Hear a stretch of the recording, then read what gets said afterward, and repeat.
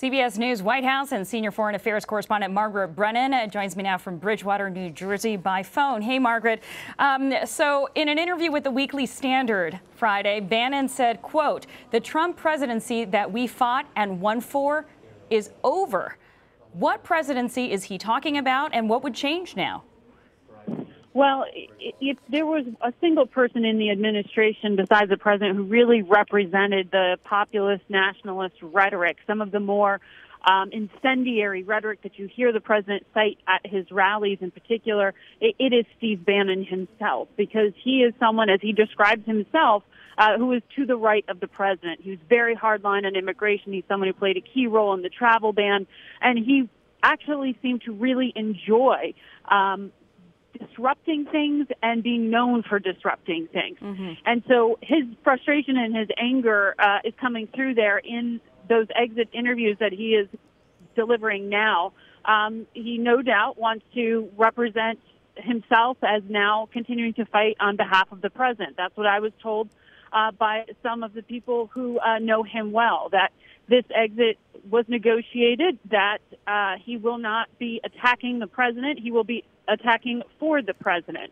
So as I was told, others better watch out, and he was likely to challenge those who don't share that worldview, that America needs to cut itself off rather than integrate further with global markets. This administration has spent the past 7 months in a constant cycle of scandal and fallout. Is Bannon's firing just another distraction? Yeah, you don't have to tell me. We're all pretty tired. I got to tell you all the White House correspondent. It is a distraction in that, it's another headline. It's another name to add to the list. But in some ways, perhaps it's a useful one because Bannon came to represent so much for Democrats, so much for critics of this administration. He really became a lightning rod because of his past rhetoric and his association with Breitbart. So in a week during which the president himself has been walking around in some ways as a target because of what he's done to himself with his own rhetoric in the wake of the Charlottesville attack, this is now a new focus. This is now a new headline, and perhaps relieves. It's a pressure valve in some ways. But make no mistake, Steve Bannon is not going quietly, as he's making clear in these interviews, saying he's going to go to war on behalf of the president. So he's going to still target some of those enemies as he sees them, even though these were coworkers of his just hours ago. I know it's exhausting, but how many firings do we still expect?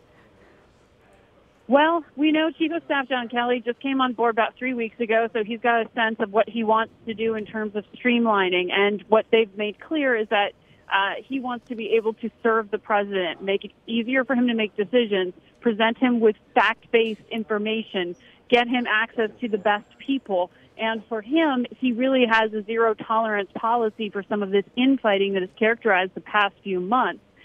Remember, this is, as the president himself sort of enjoys pointing out, this was a hostile takeover of the Republican Party.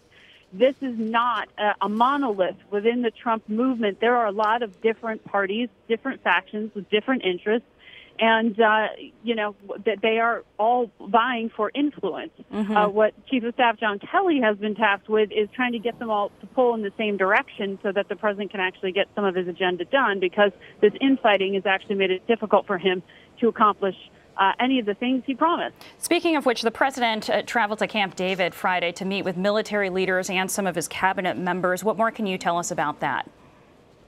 So it was interesting to see the president really sort of sequestered out there at Camp David with all of his top national security advisors as these headlines were breaking. President usually likes to weigh in nearly immediately on any news regarding his administration. He wasn't doing that in part because he was being forced to focus. He had all of the so-called adults in the room. That is the very experienced national security officials, Secretary of Defense James Mattis, Secretary of State Rex Tillerson, who's himself, drawn some scrutiny because it's not clear how much influence he actually has within the administration. Perhaps that's now been bolstered by his association with these other defense officials. And he had the vice president who came back a day early, a number of these individuals sitting down to try to focus in on what could really be one of the most consequential decisions as a president for this young presidency, which is deciding whether to add to or withdraw U.S. troops from Afghanistan. It's a 17-year conflict now with more than 8,000 boots on the ground in these advisory roles. The president has to decide what he's going to do now.